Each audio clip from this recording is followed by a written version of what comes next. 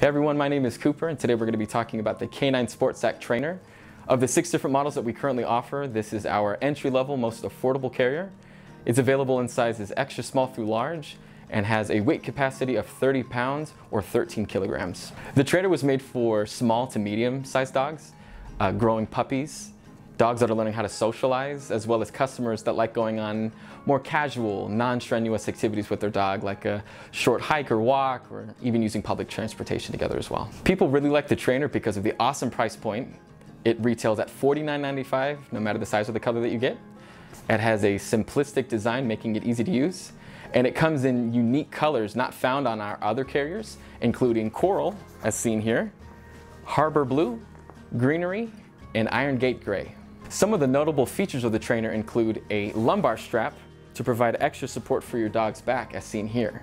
However, this is not included in size extra small.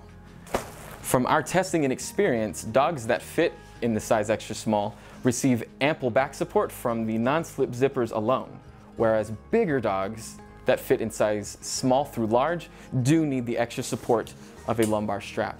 It also comes equipped with a side pocket for storing a water bottle, 2 side cinch straps as seen here and here.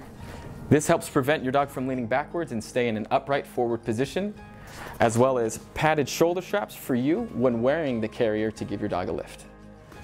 And what would a K9 Sport Sack be without a Velcro strip for a customized name patch? The trainer is a great starter option for those that are new to backpack dog carriers. It allows you to adventure without breaking the bank and connect with your dog like never before.